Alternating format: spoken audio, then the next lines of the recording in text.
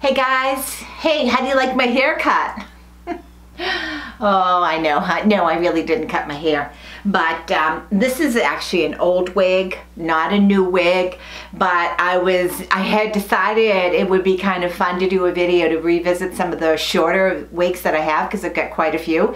So I was filming that and I figured, well, I'll just leave this on for this intro, because this is sort of an intro into my vlog of this past week, which I never really had an intro. I just sort of like did all these little clips of my whole week, so I thought it'd be good to really have an intro. Anyways, before I forget, because I always want to try to mention this, because today what I'm wearing on my face is my CYO 106.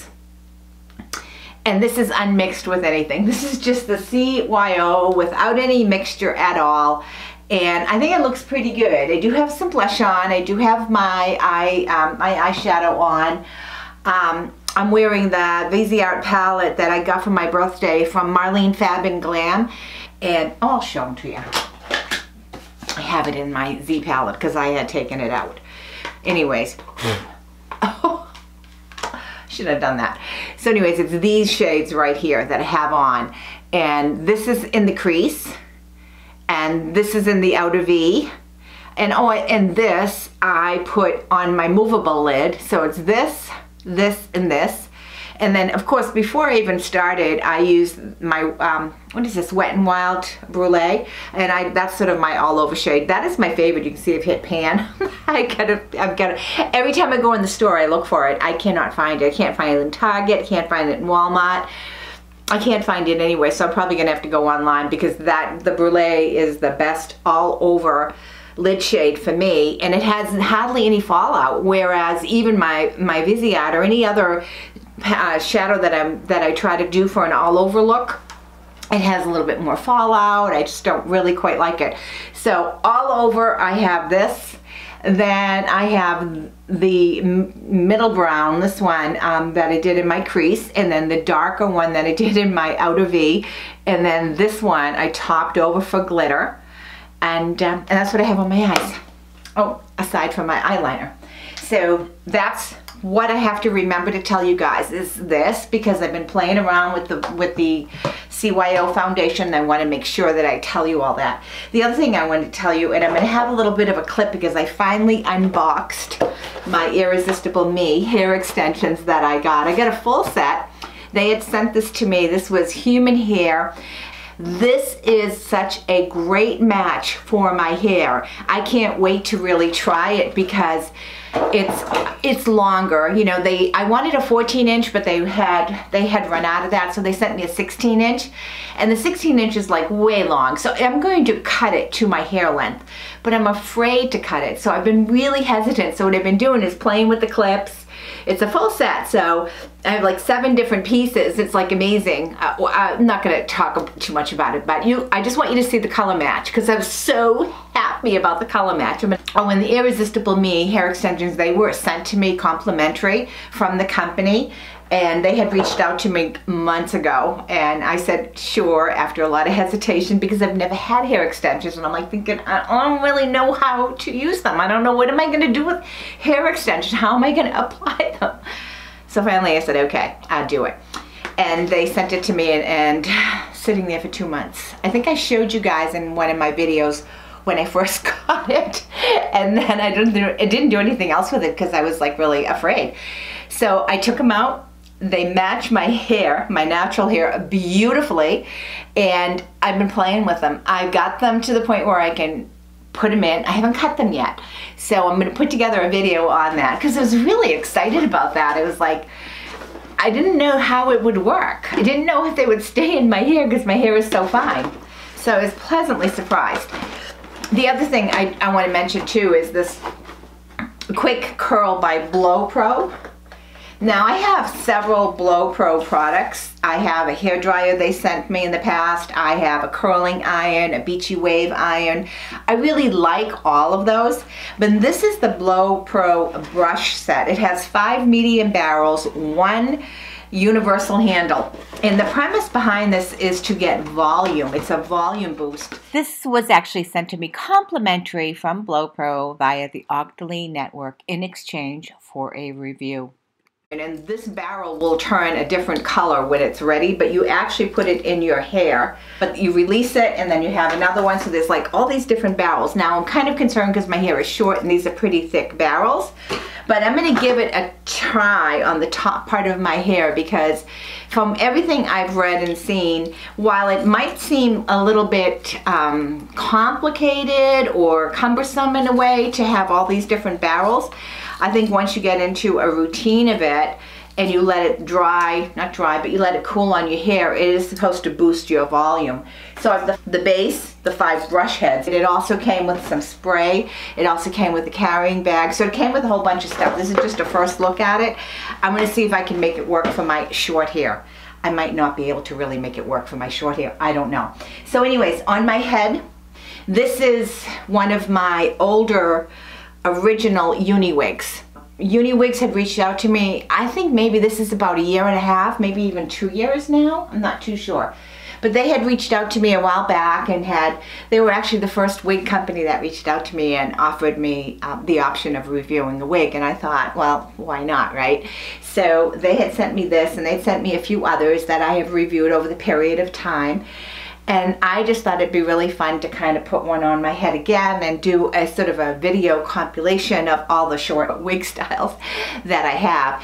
So that video is up and coming. But now let me just tell you about my week.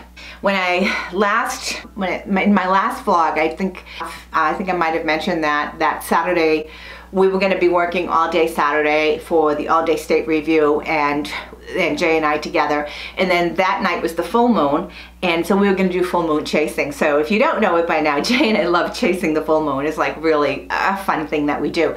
So we went to a little restaurant in the next town over from us in Kingston, New Hampshire, that is on the water. And the restaurant, we were able to get outside seating on the deck, and the restaurant's only open seasonally, so it's only in the summer season, spring and summer. So we sat on the deck and we ordered fried food. I was really bad. I had a fried clam and scallop plate with sweet potato fries and coleslaw, and Jay had just fried clams. So we had that. We sat there and we enjoyed our meal. It was beautiful on the deck overlooking the water. And then when we were done that, we took off in the car, and our goal was to go to the beach, but it was a beautiful Saturday, so we didn't know how crowded everything was going to be. So rather than go to Hampton, we thought we'd go further up on the beach. So we stopped in this little spot, Northside Park in Hampton, and this is just a beautiful, beautiful spot. Now, this is one of my favorite places. The problem with this is that it is really private, so you know, we can't sit there and enjoy the day unless you live there. But we can sit there and we can park and we can walk around and sneak in and act like we belong. So Jay took a couple of video clips. And then when we were done there, we continued on to this little spot on the side of the road up by Rye, and up by the Wentworth by the sea, and I just took this one clip of Jay standing next to this beware of golf ball signs. And he kind of faked he got hit on the head. He really didn't get hit on the head, but it's beautiful views. And then from there we continued on to Great Island Common. I'm going to insert the clips here for you to see. Great Island Common in Newcastle, New Hampshire. Jay and I go here often, not only to watch the moonrise, but we've also in the wintertime taken holiday photos here. And it's just a really pretty spot in New Hampshire. Very, very popular little location. You feel like you're a little puny camera. Yep. A baby camera compared to all those cameras. Where's it coming out with your baby camera?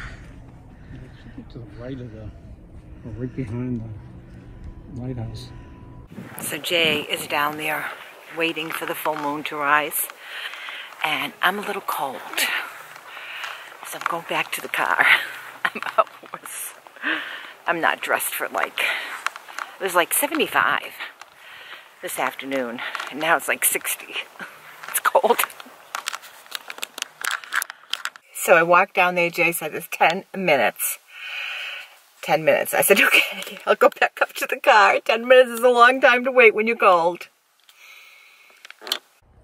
And the moon was going to rise straight over there behind Whaleback Lighthouse. Can you see it? As I'm zooming in closer, I hope you can see it. My camera does not do it justice because I didn't have a really good zoom. And the moon actually was rather muted that night. There was a ton of photographers, all in the general same spot as we were. And many of them had amazing, amazing equipment. And I've seen some of the photos that they've posted online afterwards. And knowing that we were right in the same spot as them, I realized that Jay's photos and my photos, the moon was what it was that night. And while it was beautiful and majestic to see it rising over the ocean like that, it wasn't the most vibrant at that point in time because it was still light. So this was around 8 o'clock and, you know, it was dusk, but it was still light. And now I'm zooming back a little bit by the ground. And one thing that we noticed, and you're going to see it a little bit, is this big, huge groundhog in the rocks in front of us. I'm not a fan of groundhogs because they are all over my property and they dig tunnels and they can really cause some damage. But the groundhog wasn't at all afraid of us. So the groundhog was just popping out of those rocks while all the photographers were just standing around taking pictures, and there I was taking a video. And poor Jay, he felt a little bit, you know, like he had a small little tripod, and he had his camera, which is a really nice, it's a Canon 70D, but compared to the lenses and the serious camera gear the people around us had, we looked like we were just a bunch of little playing them out toy cameras or something. It's kind of funny. It's amusing. Now watch carefully. That groundhog, he's there somewhere. He's going to peep out. Really, I was not too thrilled about seeing him, but it's kind of cool to catch nature at its best, so to speak. And I'm still trying to grab a better shot of the lighthouse. And as you can see, the moon just kind of like goes behind it and then eventually goes up behind the cloud. The clouds cover it a little bit and you can't really see it that well. But it's beautiful. It's amazing, no matter what. And this is just a shot of the tree and the benches. This is in Great Island Common up in Newcastle, New Hampshire. Some people consider this parts of Portsmouth, but Newcastle is a beautiful little tiny, very exclusive town right before you get to Portsmouth. Property prices are astronomical here, but this park is really cool, Great Island Common. In season, you do have to pay to enter, but off season, before Memorial Day, you can still get in for free. Picnic areas, benches, and beautiful views. And there's actually a sandy beach as well. And here comes that little stinker. Where is he? There he is. See him? That little stinker. Mr. Groundhog. There he is. And I think I had fun trying to film him while I was trying to film the moon too. Oh, the things we do for amusement. But what a beautiful date night Jay and I had. Just absolutely gorgeous. Home, and then of course the rest of the week was sort of uneventful, but the big highlight of our week this week was the fact that we were going to be doing our Veroni Cares Seacoast comedy night, and the proceeds of this comedy night, everything is pretty well donated by everyone. And our Seacoast branch, they work like all get out to pull this off. So we are off to the comedy event, the Misters Are Driving. And this is the charity event that our company does. It's Veroni Cares, which benefits the Veterans Cares. Is it Veterans Care? I don't know. I wasn't going, so I didn't pay much attention to it. Yeah, he's a last-minute date replacement. Yeah, her other date couldn't make it. My other date couldn't make me. I was going to have a girls' night out with a high school buddy of mine that went with me last year. And then Jay had to postpone his class for tonight due to the enrollment, and so then he had a free night, and so she was having an issue with her mom and couldn't make it anyway, so here I am. Here he is. Mr. McGillicuddy. So we're going to the Sea Glass up at the beach. We're probably going to go into the restaurant and try to get a table in the lounge or a seat at the bar, and they have taco margarita nights, right? Seafood tacos and margarita. And then the doors open for the event at 6:30. So yeah, so we're heading out there now. It's 4:30. Yeah. So we'll see what happens. Should be a fun event, right? What do you think, honey? I think it's going to be a real good time. Looking forward to it, huh? Yeah. I'm happy because I have a designated driver. Yeah. Designated driver. But this year, last year we raised $20,000 for veterans. Purely $20,000 all goes to the veterans. So our goal was to beat that this year. This is some pictures of the event. Jay and I, we had a little bit of a dinner before we went into the event in the Sea Glass restaurant, and then we went over to the event. You can see some of the pictures, and then the clip of the finale. I'm going to interrupt before everybody leaves because I know those people who are silent auction will wait, but I wanted to thank everybody tonight. This night was even more than we had expected. Last year we raised $20,000 for Veterans Camp. I just did the numbers in the back. We raised $30,000 tonight. So I'm telling you, amazing, amazing, amazing job by my Seacoast office. There was like Exeter and Portsmouth, the Seacoast region, they raised and got all these things donated and raffles, and they did amazing, amazing job. $30,000 raised for veterans. Unreal. So I mean, I was like so super excited. So I know this is kind of like a kind of funky, I gotta train this hair to sit off my head a little bit. You know, if you can put clips in here, and you can actually train your hair to stay off. But anyways, did I tell you what this is? This is Liz in Almond-Frost, and this is by Uniwigs. I'm going to turn around just so you can see what it looks like in the back. Just a short, perfect for the summer, kind of a do. It's just a short little wig. Spray this a little bit with some dry shampoo, and that takes away some of the shine. This is a short style that has a lot of permatease in it, but you want that because you want to have some fullness in something like this. You don't want this to really be flat on your head. I think it looks pretty good. So I don't know when this is going to go live. I am recording this part of it on Memorial Day weekend. We did not get to go camping. We are going to try to take a day trip. We've got a bunch of different things to do. We would have loved to have gone camping, but you know, as usual, the McGillicuddies, we were just too late. Didn't make our reservations and just couldn't get in. So we've got a bunch of different things that we're going to do this weekend, but we're probably going to try to do a day trip. We were talking about it a little bit ago, like where would we like to go, and we're thinking it would be nice to get down to Cape Cod, but the traffic down at Cape Cod can be crazy. So especially Memorial Day weekend. So the Cape is going to have to wait for another weekend for us. So I said to Jay, so maybe we'll just go up to Freeport. Why don't we just go up to Freeport, walk around LL Bean, do the shops, and then have lunch. We have a little tavern we always go to and have lunch, and then just kind of beat around and do that. Or maybe go to York Harbor and walk all around York Harbor and stuff like that. There's a whole bunch of different things we can do for a day trip. So anyways, that's it for me. I know it's been, so this is kind of a disjointed vlog. But hey, I'm just sharing. And oh, I just wanted to thank you all because my last video on the CYO Foundation, I was really kind of worried about that because I did all my swatches on my arm, and I thought, you know, I'm not like, I was just like globbering the makeup on, and I had written in eyeliner the number and all that. I'm not like I was not really professional. And when I looked at those still pictures, and I looked at the little video clip with all the colors on my arm, I almost didn't add it because I thought it kind of looked so, you know, chintzy in a way, or, you know, not professional. But then I said, you know what? I'm sure it'll help someone out, and I think it did. And your feedback and your comments, even though I was so hesitant because it wasn't a perfect picture, Not that any of mine are. But you know what I mean? I was like really hesitant about adding it because I felt like out of my element doing the swatches. But I think it helped a lot of you out. So I thank you all for that awesome feedback that you all gave me. I truly appreciate it. So if you're new here, please think about subscribing.